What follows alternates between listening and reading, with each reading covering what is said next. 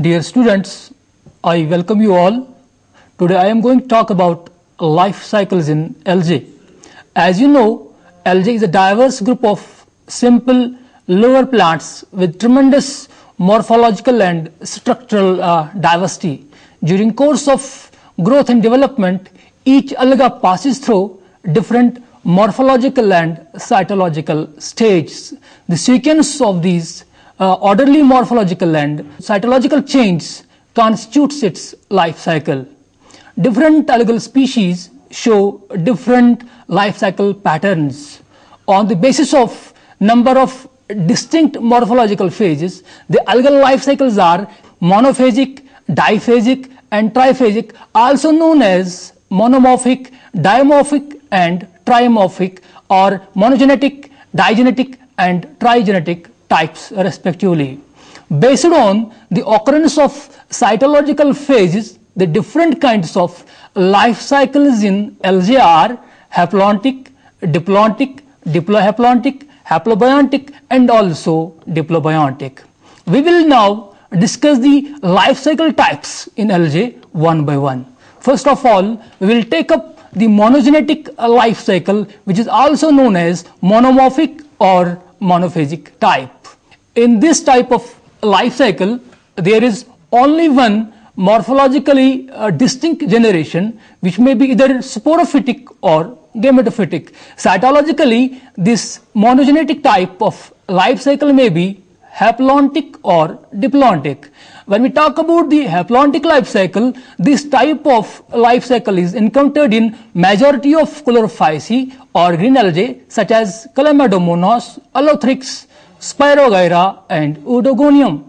It is also found in some members of Rhodophyceae such as Bangia. In this type of life cycle, there is a single thalloid vegetative individual which is haploid and hence called as gametophytic plant. This haploid gametophytic phase is the dominant phase as it persists for a long period. At the end of the growing season, which is marked by the arrival of unfavorable conditions, this gametophytic plant starts reproducing sexually and produces gametes which may be iso or anisogametes. Once these gametes are formed, then these gametes they fuse to form the diploid zygote by a process which is called as fertilization. This zygote, after its formation, undergoes meiosis to produce 4 haploid cells or spores which develop into gametophytic individuals. The zygote is the only diploid stage in the life cycle and is very brief. Thus, the long dominant haploid gametophytic phase alternates with a brief zygotic or sporophytic diploid phase. This is not a true alternation of generation. This life cycle is characterized by a very long and dominant haploid gametophytic phase and a brief diploid zygotic phase. The cycle is also characterized by the occurrence of zygotic meiosis.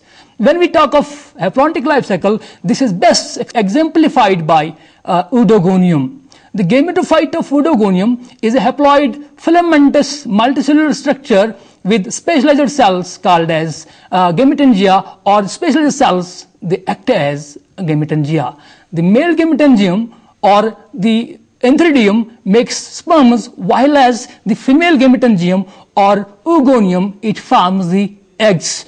Then the sperms are released from the entheridium and they swim in the water and ultimately they come close to the oogonium and they get inserted into it. When they fertilize the egg, they form a zygote. The zygote is then liberated from the oogonium and it settles down, ultimately undergoes meiosis and forms haploid cells which give rise to the haploid gametophytic phase once again. This is how Oedogonium completes life cycle and how it exemplifies haplontic type of life cycle. The second type of monogenetic life cycle is the diplontic life cycle. The diplontic life cycle occurs predominantly in members of fucales in Phaeophyceae, diatoms of Basilorophyceae, siphonales and siphonocladales of Chlorophyceae. In this type of life cycle, the vegetative plant is diploid. It is the dominant phase in the life cycle. It bears sex organs and produces gametes by meiosis. The gametes on fusion produce the diploid zygote, which develops into the diploid individual. Since this life cycle involves the alternation of a long diploid phase with a brief haploid phase represented by gametes only, it is called as diplontic life cycle. Thus, this life cycle is characterized by the dominance of diploid phase and gametogenic meiosis, which produces haploid gametes. Like Haplontic life cycle, this life cycle does not exhibit true alternation of generation, since there are no morphologically distinct sporophytic and gametophytic generations. The diplontic life cycle is best exemplified by sargassum. In sargassum, the thallus is diploid and sporophytic. It produces diploid male and female sex organs within specialized flask-shaped conceptacles. In both these sex organs, reduction division or meiosis takes place, which results in the formation of haploid gametes. The gametes fuse to form the diploid zygote, which then germinates or develops in the diploid thallus, again completing the cycle. Thus, haploid phase in the life cycle of sargassum is represented only by gametes, and the diploid phase is dominant. It remains there for a pretty long time.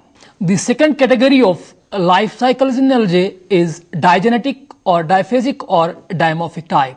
This type of life cycle involves two alternating morphologically and cytologically distinct individuals of sporophytic and gametophytic generations with diploid and haploid chromosome complements respectively.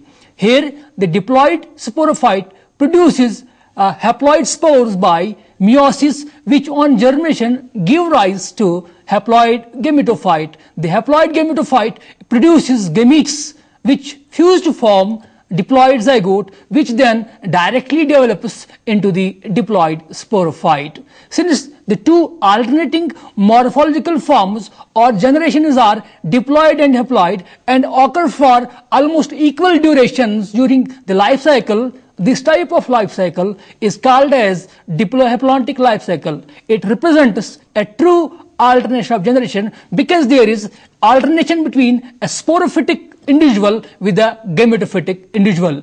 This type of life cycle is exhibited by the members of Cladophorales, Ectocarpus and Dictyota of Phaeophyceae and Ulva of Chlorophyceae, and based on the morphology of the two alternating sporophytic and gametophytic individuals or generations, diplohaplontic life cycle is of two types. First, isomorphic or homologous type of life cycle. Second is heteromorphic or heterologous type of a life cycle. The diplohaplontic life cycle, in which alternating diploid sporophytic and haploid gametophytic individuals are morphologically similar or identical, is called as isomorphic or homologous diplohaplontic life cycle. This type of life cycle is found in the members of Phaeophyceae and Chlorophyceae such as Ectocarpus, Dictyota, Ulva and Cladophora, while the diploid sporophyte is identical to the haploid gametophyte. Second is heteromorphic or heterologous diplohaplontic life cycle. It is that type of diplohaplontic life cycle in which the two alternating diploid and haploid individuals occurring in life cycle are morphologically very dissimilar or different. In this type of life cycle, either this gametophyte or the sporophyte is more developed or complex in structure. For example, in Laminaria, the sporophyte is highly developed than the gametophyte, while as in Cutleria, the gametophyte is having an elaborate development than the sporophyte. The third and last category of life cycles which are found in algae is the trigenetic or triphasic or trimorphic type. This type of life cycle is characterized by the occurrence of three morphologically different types of individuals or phases during the life cycle, hence the name trimorphic or triphasic or trigenetic type of life cycle. This type of life cycle is found in the members of Rhodophyceae or red algae and Phaeophyceae, or also called as brown algae. Here the haploid or diploid phases may occur twice in the life cycle. If the haploid phase occurs twice, it is called as haplobiontic life cycle, and if diploid phase occurs twice, the cycle is called as diplobiontic.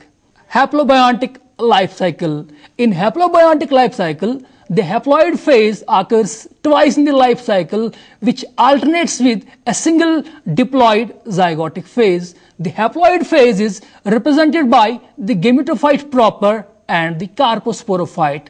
This type of life cycle is found in many members of red algae such as Batrachospermum and Mammalion. It is also found in Porphyra and other members of Bangoideae of brown algae.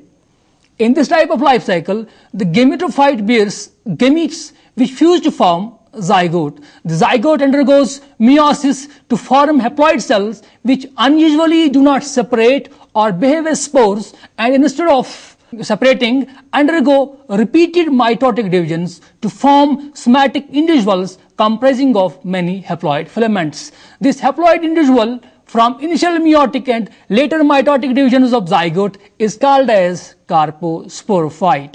The haploid carposporophyte is parasitic on the parent gametophyte which form the zygote. Later the terminal cells of this carposporophyte are transformed into sporangia called a carposporangia, with each carposporangium producing a haploid carpospore which on liberation develops into the gametophytic plant. Thus in haplobiontic life cycle, zygote is the only diploid phase in the life cycle which alternates with two haploid phases, the free living gametophyte and parasitic carposporophyte. Now the diplobiontic life cycle. Diplobiontic life cycle is also a triphasic or trimorphic type of life cycle. Here the diploid phase occurs twice in the life history, which alternates with a single haploid phase. This life cycle is well exemplified by Polysiphonia. Here the gametophytes represent the haploid phase which produces gametes. These gametes fuse to form a zygote. The zygote formed after fertilization does not divide meiotically, but instead undergoes mitosis to form a filamentous diploid plant called as carposporophyte. It remains attached parasitically to the parent gametophyte. This carposporophyte later bears carposporangia, with each carposporangium producing a diploid carpospore. The carpospore on liberation it germinates and develops into a diploid free-living tetrasporophyte. The tetrasporophyte develops tetrasporangia, in which meiosis or reduction division takes place and produces haploid tetraspores which give rise to the haploid gametophyte again. The life cycle is thus completed. The diplobiontic life cycle therefore involves three types of individuals: haploid free-living gametophyte, diploid parasitic carposporophyte, and diploid free-living tetrasporophyte. The two free-living generations, that is the gametophyte and the tetrasporophyte, may be isomorphic, that is morphologically similar, or heteromorphic, that is morphologically dissimilar. In case of heteromorphic free-living generations, either gametophyte or the tetrasporophyte may be structurally complex or more developed.